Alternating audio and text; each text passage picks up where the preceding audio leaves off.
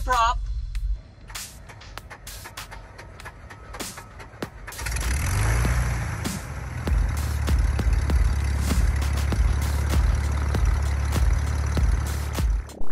Welcome to pre-pilot training. Landings are probably one of the most challenging parts of flying. And the reason for that is because it's extremely difficult to know when to start the flare. In fact, this is the most common question I get asked from new students and even older pilots that's been flying a while. And today, I'm going to explain the flare in detail, and this is going to fix your landings. Alright, clear. Alright, your flight controls. Benita traffic, Skyhawk 314 X-ray departing 17. We'll stay in the pattern, Benita. Finals clear. Heels on the floor, let's grow. Airspeed's coming alive already. Oh, it's beautiful. Oh, almost hit a bird there. Now, there are actually a few different ways you can know when to start the flare, and one of those is to use your peripheral vision. In fact, this one's so common that your instructor probably doesn't teach any other method. Eventually, you will learn to use your peripheral vision when you land, but there are a couple problems with that. First, if you're a new student, you don't know what visual cues to look for as your airplane's getting closer to the runway. So how are you going to know when to start the flare if you don't know what those are? Your instructor has probably explained that you should look at the end of the runway as you begin the landing phase, but that doesn't really help you judge your height above the runway. The purpose in that is actually to make sure your airplane is in a good landing attitude and not in a crab when you touch down. Second, if you're an older pilot, your peripheral vision gets worse as you get older. So as you get older, you can't really rely on your peripheral vision as much as you used to make your landings. Landings may never have been an issue for you in the past when you were younger, but now that you've gotten older and your peripheral vision has deteriorated, you may need to revert to other methods if you want to get those landings back to normal. Third, if you go on to fly airplanes other than the ones you were trained in, the visual cues you'll see with your peripheral vision are going to be different. So by reverting to these methods every time you change airplanes, the transition is going to be that much easier because your peripheral vision will develop on its own as you gain proficiency in your new aircraft. Okay, so if we want to know when to start the flare, we need to know two things. We need to know our height above the runway and our closure rate. As you're probably already well aware, the round out is when you begin the transition from our descent into a landing attitude. And according to the Airplane Flying Handbook, you should begin the round out approximately 10 to 20 feet above the runway. But this is the first problem. How do you know where that is if you haven't fully developed your peripheral vision yet? Now, one technique I've heard is to imagine a flagpole directly beneath the aircraft, but a more accurate method is to fly a 3-degree glide slope and to use the triangle method. Now, I'm about to throw up some trigonometry here on the screen, but don't let that scare you off. You don't have to know how to do any of this math. I just want to show you something. Notice that if you fly a 3-degree glide slope at any given height, you can determine your distance from a certain spot on the runway by using a little bit of math. If I fly a 3-degree glide slope at 20 feet above the runway, I will be 382 feet from that spot. If I'm at 15 feet above the runway, I'll be 287 feet from that spot. And at a height of 10 feet, I'll be at 191 feet. This means that if I fly a 3-degree glide slope, I can determine my height above the runway from my horizontal distance from my aim point without having to guess what a flagpole looks like under my aircraft and trying to look at the end of the runway at the same time. There are a few different ways we can do this. One way is by using the Precision Approach Path Indicators, or PAPIs. You can also use the VASIs, or Visual Approach Slope Indicators. Just be cautious when you do this though, because VASIs can have a glide slope as much as 4.5 degrees. And this is going to throw our math off a little bit if you're coming in that steep. Now, a lot of instructors don't teach their students how to use an aim point, or they don't teach students how to use an aim point until you start your short field landings. But if you start using an aim point right away, this is going to help you determine when to start your round out and flare. And this is going to make a huge difference on your landings. So let's discuss how to use an aim point for just a minute. Now, your aim point is not where you intend to land. It's actually about 200 feet in front of where you intend to land. It's the place you pick on the runway where your glide slope intersects the runway. And the reason you aren't landing on your aim point is because the airplane needs to bleed off a tiny bit of energy to reach its stall speed before you touch down. This is why your landings will tend to float if you're too fast, and the opposite is true if you're too slow. In fact, if you're too slow, your airplane could develop a fast sink rate, and it can even stall a couple feet above the runway, and this is what I call a plopped-in landing. So it's important to be right on your airspeed as you're crossing the threshold.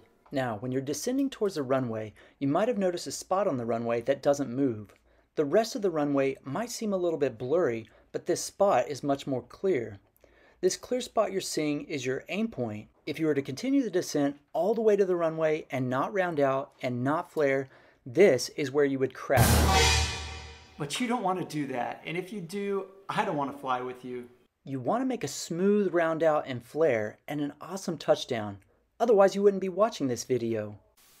Beautiful. Hey, that was almost as good as mine. I do what I can. All right, flaps coming up. Flaps are up. Car beat off. Power's coming in. Power's set. But with all that in mind, we want to control our aim point and fly as close to 3 degrees as we can so we can nail that flare. So to do that, we need to pick a reference point on our windshield. Now every plane's a little bit different, but in most Cherokees and Cessnas, you'll notice that with full flaps, a good spot to pick is about a fist's length above the dash. If you're landing with flaps up, your nose will be higher and your aim point's probably going to be on the dash. That's actually why a lot of people find no flap landings a lot easier, because you're already in a landing attitude as you're coming down final, and so there's basically no round out and flare. Anyway, now that you have your reference point on the windshield, you need to pick an aim point. Typically, I pick the threshold unless I'm at a big airport. In that case, I'll use the captain's bars or 1,000-footers, but that's just my personal preference. I get flack for using the threshold as an aim point sometimes because some people think that leaves no room for air, which just isn't true. You aren't landing on that spot, you're landing about 200 feet beyond that spot. Anyway, now that I've picked my aim point, I want to keep my reference point on my windshield right on that spot. If my aim point moves above my reference point, I'm getting low on glide slope, or drug in. If my aim point gets below my reference point, I'm getting high on my 3-degree glide slope. Now, how do I fix the problem if I'm not on glide slope? On final, we still want to pitch for airspeed and use power to control our altitude. However, if I reduce power, my propeller is producing less thrust, so I need to offset that by pitching down very slightly to avoid bleeding off airspeed and getting slow. If I'm getting slow and I pitch down, but I'm right on my glide slope, I need my wings to create a little more lift so I can keep my glide slope. So I'll throw in a tiny bump of power. So yes, it's true, we need to pitch for our airspeed and power for our altitude, but you need to use them together if you want to control that glide slope all the way down final. And this is the first step in nailing that round out and flare. And now we're headed towards our aim point. And now we know, because of that trigonometry we did earlier, that if we are in fact on a 3-degree glide slope and we start the round out between 191 and 382 feet from our aim point, we're going to have a buttery smooth landing. When you first start using this method, I would recommend shooting for about 300 feet from your aim point. But as you get better, you can start rounding out closer and closer to 191 feet as you feel more comfortable. I typically start about 250 to 300 feet from my aim point, but that's just my personal preference. But how do we determine how far we are from our aim point? There are several ways to do this. Here at my airport, we have a 210-foot displaced threshold, and I can only see about 40 feet directly in front of my airplane, so I know when my spinner is just about to hit the pavement. From my point of view, I know I'm about 250 feet from my aim point, so this is where I like to start my round out. If you don't have a displaced threshold like I do, another method is to use the runway stripes as a size reference. Individual stripes are 120 feet long, and the spaces between them are 80. So 2 stripes with 1 space in between is a good size to shoot for when you're using this technique, because that's about 320 feet from your aim point. Add that 40 feet under the nose that we can't see, and that puts us at 360 feet from our aim point. And if I do a little trigonometry here, that would mean we're about 19 feet high. So just imagine 2 stripes in front of your aim point, and when your spinner touches that first stripe, this is where you'll start the round out. And if you're getting your flight training at a big airport where they have captain's bars or 1,000-foot markers, you'll even have 2 stripes right in front of them that you can use to do this. So in this case, you can see exactly where to start the round out because you'll see your spinner hit the front of that stripe. Now, what do you do when you want to start the round out? It's actually way less than you might think. I want to give you a little memory aid that the Air Force teaches their pilots when they're learning to land. I think you'll find this useful. Crack, shift, idle, flare. Now what does all that mean? First of all, I want to reiterate that you need to be the correct height above the runway in order for this to work. And I just explained one way you can do that. But once you know that you're at the correct height because your spinner just hit that spot 360 feet in front of your airplane, now you're ready to use my little mantra. Crack, shift, idle, flare. Crack. Crack the power back. Whatever power you have in, take half of it out immediately. It doesn't have to be perfect, just get it as close as you can, as quick as you can. Shift. Shift your aim point. The entire time we've been flying down final, our reference point has been on our aim point. For this video, my aim point has been the threshold. Once again, don't confuse the aim point with your landing point and the spot we just talked about where we can start our round out. Your aim point is what's been guiding you down final, and now we want to shift that aim point. This is a very small movement. All we're doing here is bringing that reference point on our windshield up to where we intend to land. And remember, that should be 200 feet or so past your aim point. In this video, my landing spot is going to be the beginning of that second stripe. So I'm just going to gently raise the nose of my airplane until my reference point is on that spot. Idle. Pull the power back to idle. That's pretty self-explanatory for most of us. At this point, you should be at idle power, and you're headed towards your landing spot, but you're not quite done yet. You need to start the flare, but I want you to wait for something very specific to happen. I want you to wait until your spinner hits your original aim point before you do this. When that happens, your airplane should be 2 to 3 feet off the ground. This is the perfect height to start your flare. Out of the corner of your eye, you're going to notice a significant increase in what I like to call ground rush. The runway will get really big really fast in the corners of your windscreen. These peripheral cues can be used later once you develop a feel for your airplane, and you can revert to using these cues once you feel comfortable. Up until this point, your reference point on the windshield is still on your landing spot, and the place you started the round out is just behind you. But the instant the spinner hits your aim point, I want you to gently pull the nose up until the cowling just barely touches the horizon. And a lot of times, you don't even have to raise the nose up that high. This is going to bring the nose wheel just above the main gear. Now, how fast do we need to pull?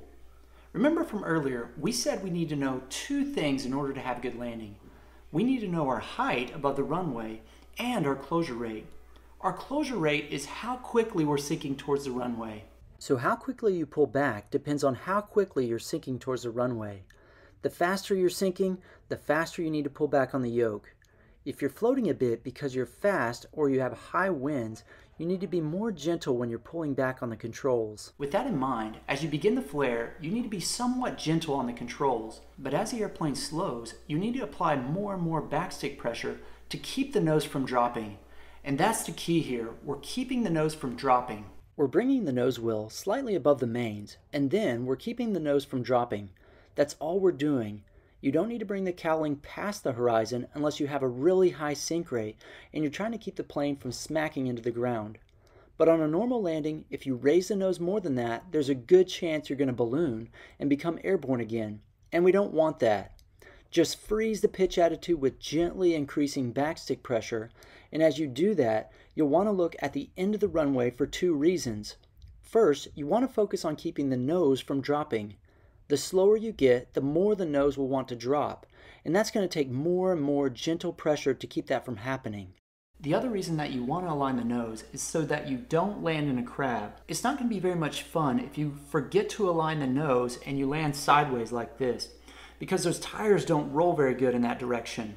Now we want to continue to fly the airplane until it gently touches down on the runway.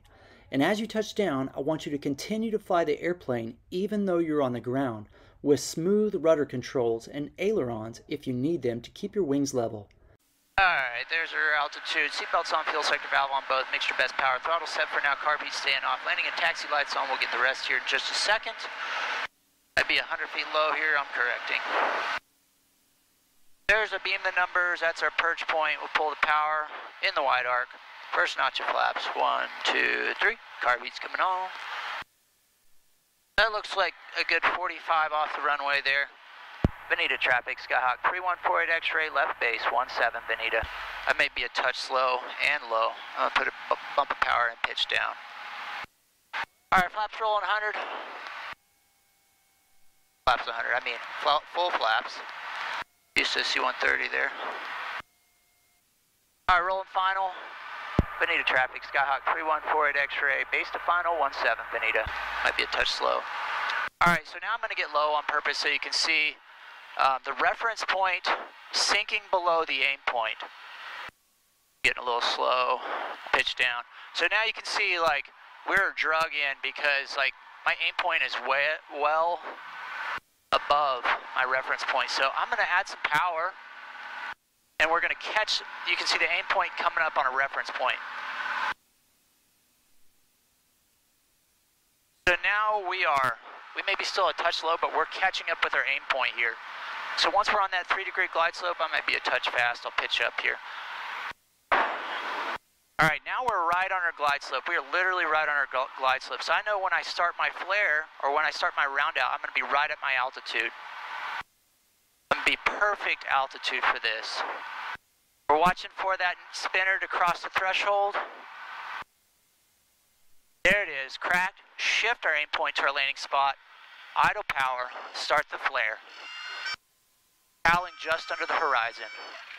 And it takes more and more and more backstick pressure as you do that.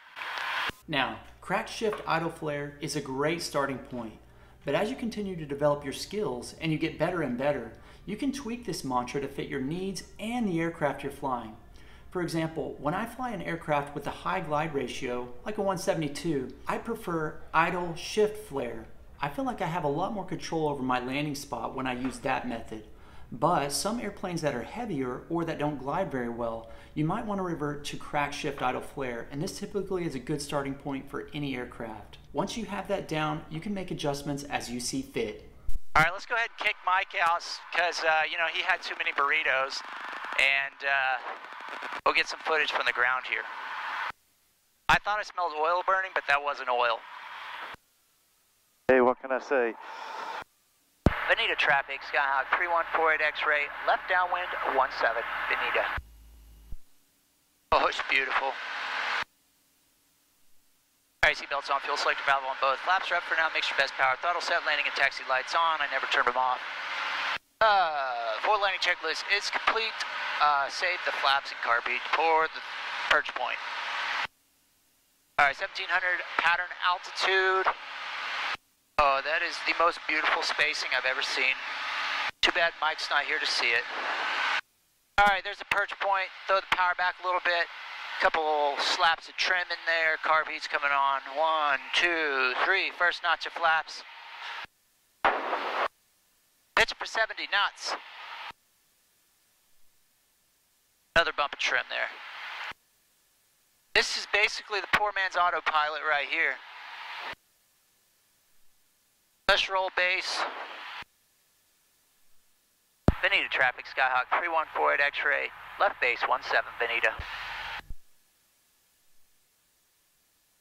Alright, so halfway down, we should be halfway around, so 17 minus 5 is 1300. 1300, that's perfect for halfway around. That's a good way to gauge how you're doing on your glide slope way out here. I'm pretty good, I'd say. Might be a touch low, correcting. Put a bump of power in to keep us from sinking down too low.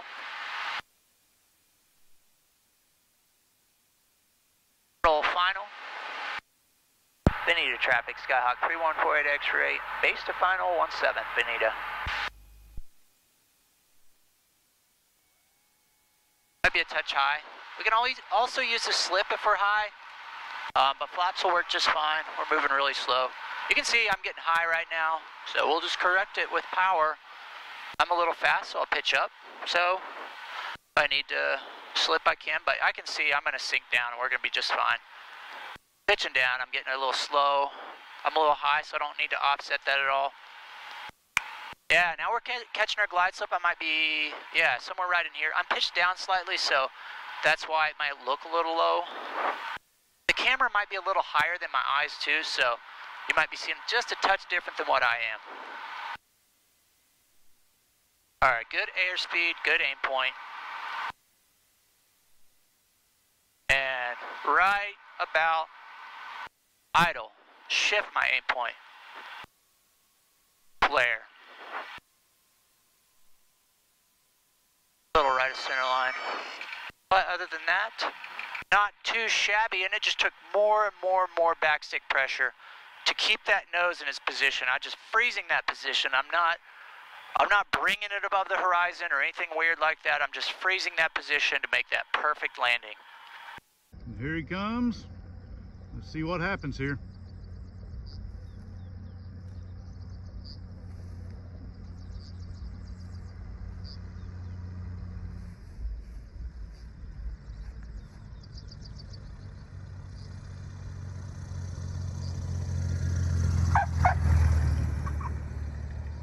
Not too bad, but he knew he was under pressure.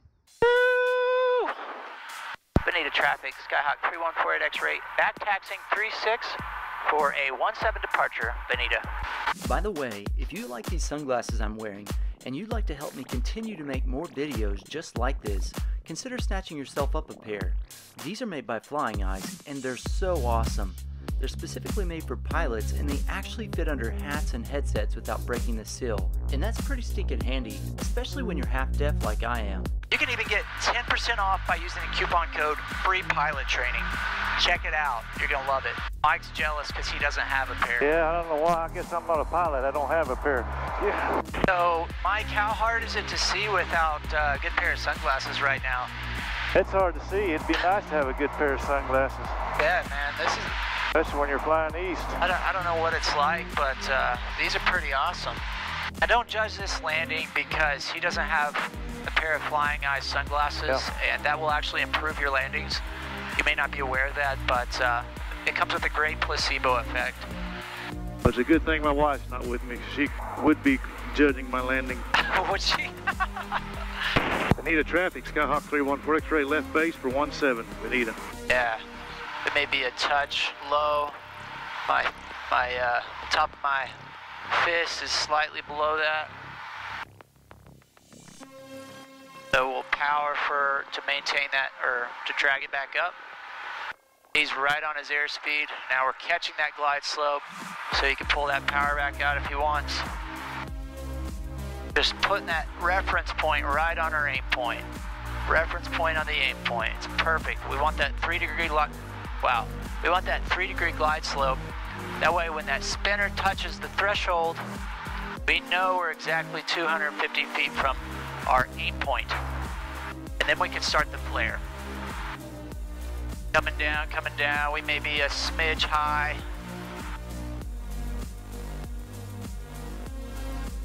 Spinner crossed our point. Track shift, idle flare.